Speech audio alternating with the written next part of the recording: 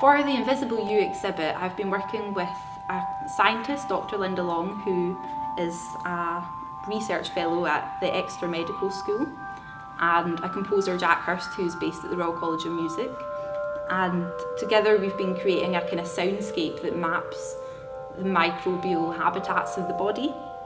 And Jack and I converted the RNA sequencing, which is the unique branch of coding, like DNA coding for microbes, and then we worked with Linda to create music from the molecules that are produced by the microbes that are vital for the body.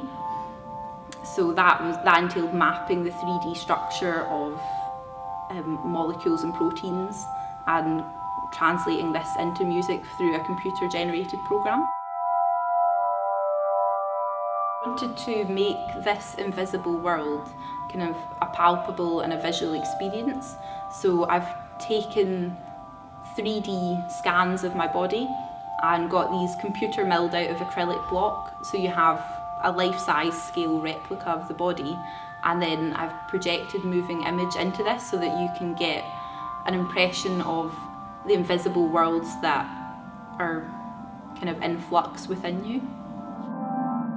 One of the most interesting aspects of this project was how 3 people can get together from 3 completely distinct fields like science and art and music, and how you find a common ground through your language. And actually, by looking at your specialism in a different context, it reveals how everything's so interrelated.